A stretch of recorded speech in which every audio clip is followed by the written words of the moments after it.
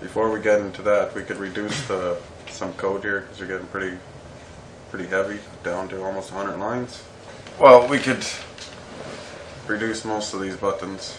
The top button is unique, so we'll leave the login button as is, but mooses to shop are all the same. Anything that repeats or has a pattern in it, programming is pretty good to make a loop, or say make one type of button and repeat it 5 or 6 times. We can demonstrate the comment out button because you can comment out every button right now. Almost every button? Yeah, except for the top one. Star?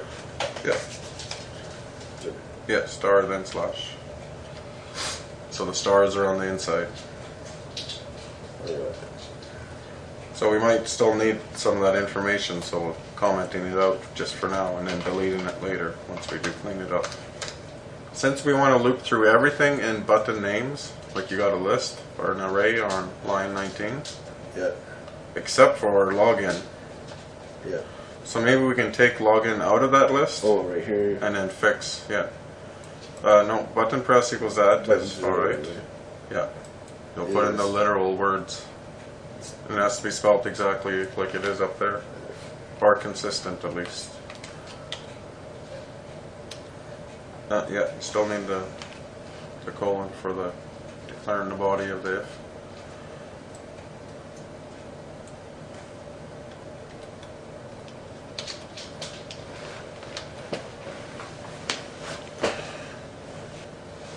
Okay, and on line 21, where you're setting the value of the button, that has to be updated to the literal string as well.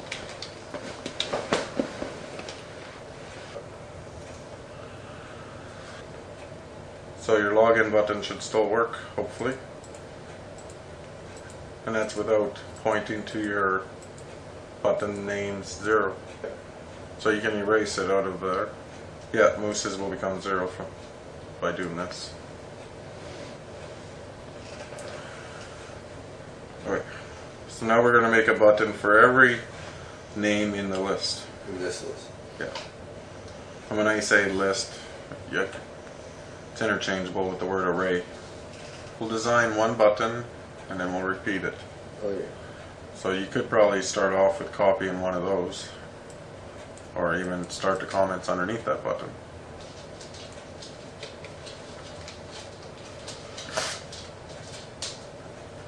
Right. So now you got one button. Okay.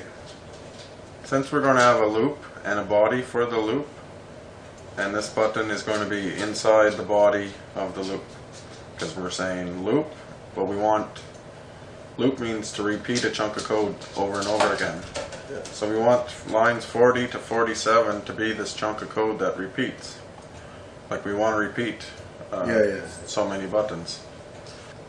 You're going to use the word loop to initiate the loop, but then you're going to use those lines there to be the body of the loop. The loop here? Yeah, and it starts with a capital L, just the way I set it up. Loop, and then the counter name. It's a list of button names. Yeah. And then each button name, this is what the variable is going to point to. Like it's going to be 0 on the first time around and 1 on the second time around. So you're going to use that variable to get to the... So I need a parentheses? Well, this is just the name of the variable you use. So you have a choice here to what you want to call it. You can just call it anything. Be like the current name in the button names. It's like the page in the book sort of thing. Button. Okay. Or, is that okay? Yep. So loop this variable so many times, and what we want to do is say button names dot length times. So you got name there, but that's your variable. But what we want to do is loop it the number of times, the number of elements you got in line 19.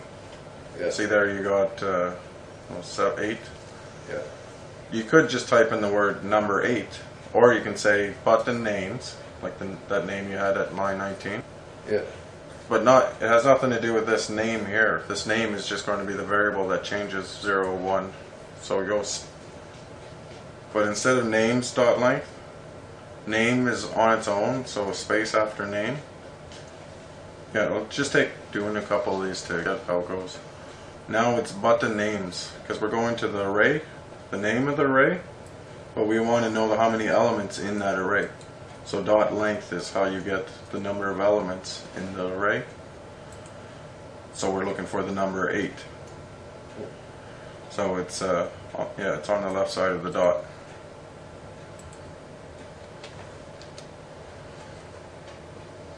So you can use square brackets here to get access Here to or button. at the end? No, there you would have a colon, just saying how you access arrays. But on the right side of times, put in a colon to indicate there's going to be a body of code that is going to loop or repeat. Yeah.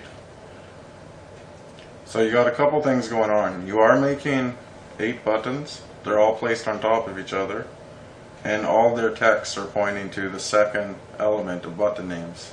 See button names brackets 1. Yeah. So instead of 1, you can use name, because name is going to change in each loop, each cycle of the loop. Yeah. And that's created on line 39. So all your buttons are being drawn on the same spot, like the position. Yeah, right here. Yeah, so all you got to do is move them down. Like the first one doesn't have to be moved down, it's in the right spot, but the second one has to be moved down. Yeah. So make a new line underneath the, Okay. inside the button, but not inside the on click. Here? Yeah, that would work, or even above the on click, but either way works. On this line, we're going to set the top, because we want the distance, like this layer's top, like the distance from the top of the page to Yeah, increase. Okay, your current top is 19%, Yeah. and your current height is 4%. So we know the next button down should be at 19 plus 4, meaning like this one is at 19, 23. and the next button should start at the bottom of the current one. Yeah, so it should be 23. Yeah. So you could say top equals 19, because that's where it currently is. I capitalize things, but built Top in equals? equals, yeah, it's just single equals. There go 19, because that's our starting position, plus 4. And here you go times the B name.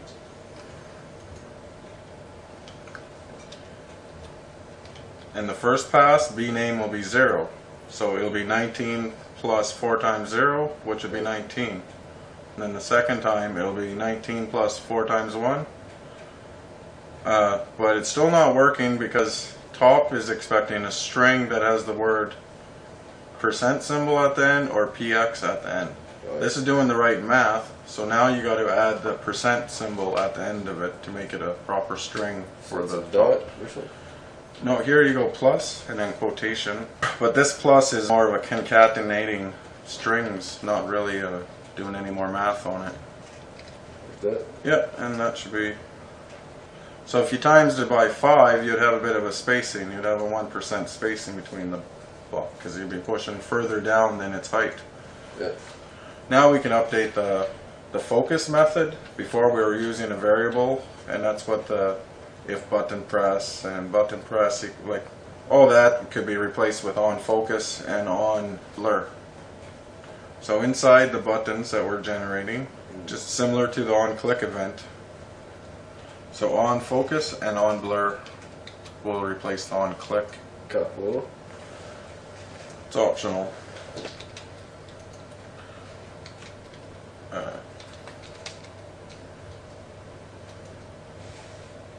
One of these? Yep, because there will be a body. It's an event. And same thing with on blur. So on focus means what do you want it to do when someone clicks on one of these buttons or selects one of these buttons. Like it's an empty body now, but at least there's a body. Oh yeah, I guess we wanted to turn red. Yeah, when it's focused, right? And black when it loses it.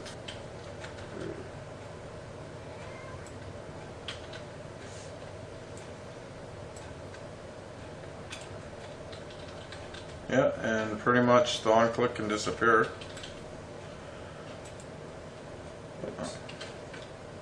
Just hit backspace a couple times. Yeah. Well, the top button, we're not really affecting the top that was button a different yet. button. This is just the list of buttons you're creating underneath the top button. We'll update the top button as well. And there was other things you're doing, like the border radiuses were changing. Oh yeah. You can look for an example in your commented out code. Oh, there it is.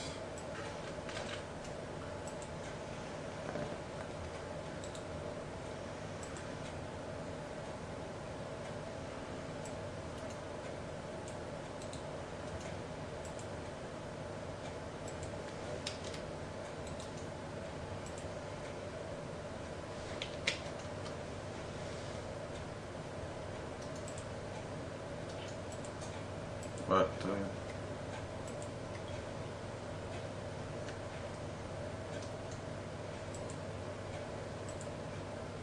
yeah, I can definitely see that. So you can pretty much copy lines, or like copy that button and use it in your login, because there's only a little bit different.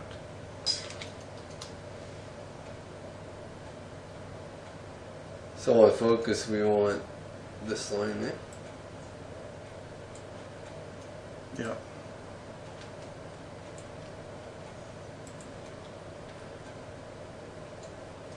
So I'll just turn it down blur. Or on focus. Yeah.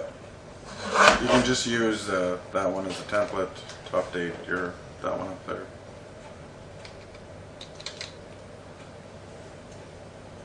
Well, when you focus, there's certain things you want done.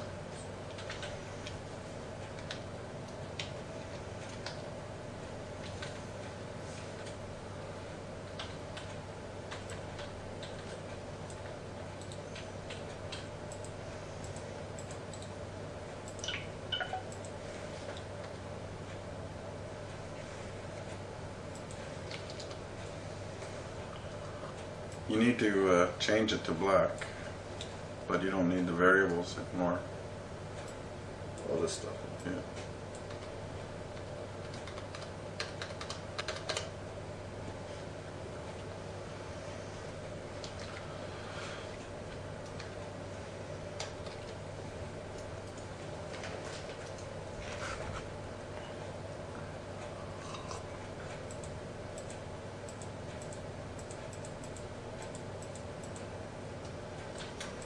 So you can move the if statements into an on click. Like, see how when it's on focus you can't click it anymore? See when it's red though, it doesn't change? Yeah, that's what I mean. So if you put an on click underneath line 25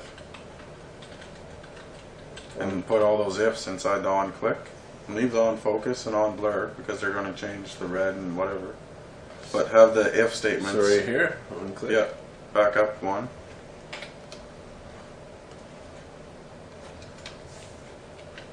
Because you're saying it's not changing it when you click on it. See, now it's doing it every time you click on it. Yeah. The only thing that you could add more to is your border radiuses. But see, in your on click you got the border radiuses kind of changing. Here? Did you want that effect, or did you want the same effect as the other buttons, that when it's in focus it changes the border radius? Yeah. So then just move that to the on focus, and you can erase that one because you already got one in the on blur.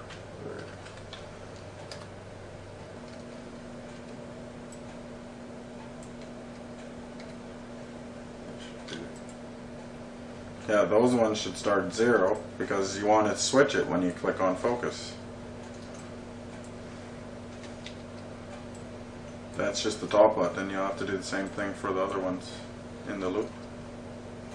What do you mean? All of them? Well, that works for the top button. Line 20 is just for the top button, where line 41 is for all the other buttons. Right. But the same issue.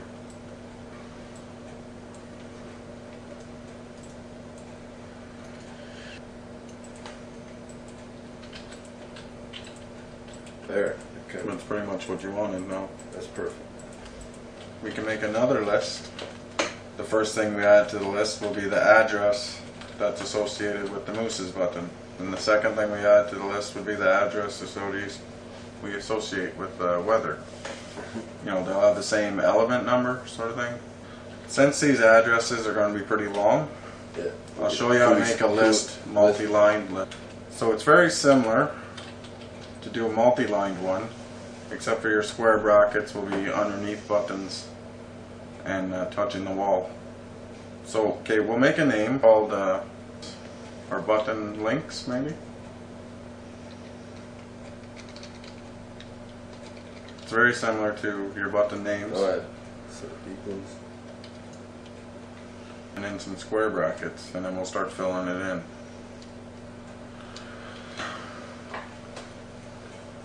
But we're going to do multi-line, so you can have equals and then a space.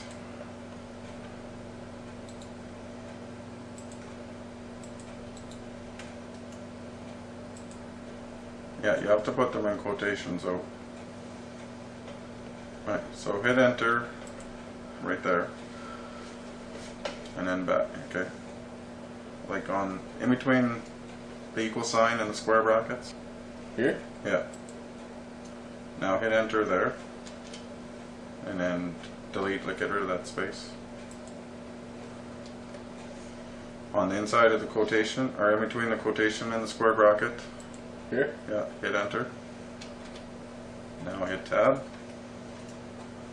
Okay, now we'll just put a comma at the end to add another one. And then we'll fill, actually this wouldn't be a bad time to go comma, quotation, quotation, comma, quotation, you know what I mean? Just because you're going to fill them in. And you're going to have to do this, so.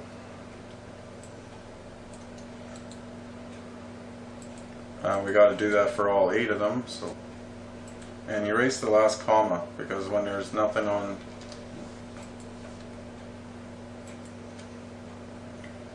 So now you can fill in your list with the addresses. I want to do that one. So this one will be for weather? Yep. Yep.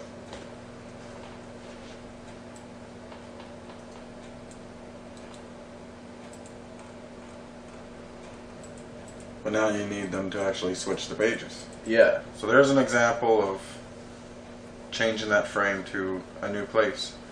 But now what we want to do is in the looped version of all the buttons. Okay, instead of text equals button names, we'll change it back. There's this problem with we got to remember in and on click which button you're in, like which number, like the first one being 0, the second one, but that information gets lost. It's only there when it's creating it, it's not there in the on click. So to remember or to assign the first button as button 0, because we want to use that number to use in those lists or arrays. So there is a way, but it's kind of a hacky way of doing it. Like, there's this hidden variable called _this, which refers to all the most recent layer, or the layer that it's in. So _this refers to button dot, and then this is where we create a variable, but we're associating this variable to this button. It's like kind of connecting it. We're making a variable, but we're making it so it's only in this button. So in the on click, this number. So we're trying to remember what button name is, or B name. So this is going to be the variable that we'll access later in the on click. So you can name it the same thing, B name, and then equals B name. It's like just kind of connecting it. It may be a little confusing to have it like that. So you can just say index, because really it's the index of the array. And then go equals B name. So now when we make it on click, we can just say index, and that'll be 0 for the first one and 1 for the other one, because it's kind of like freezing. So where do I do my on click? just like the on focus and on blur. Yeah, look right here. Yep, that's a good spot. One click. Yeah, colon, and then enter. Here you'd go main.source, kind of like you seen up there, small letter, just because you named it that way earlier. Or when you, Yes, what? Or. yeah, it's the short way for source, I guess.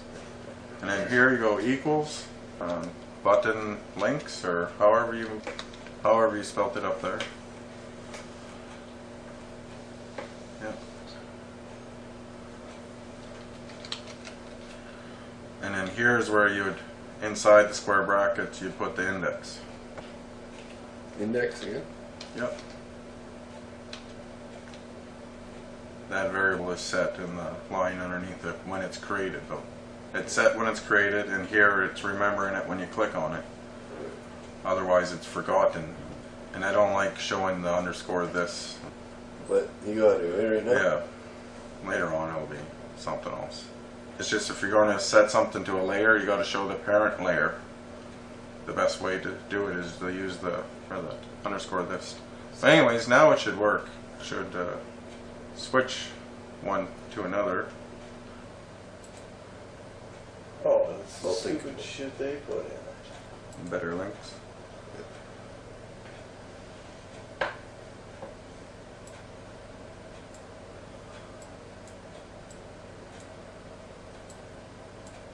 Oh, I can't drag those. They're just links.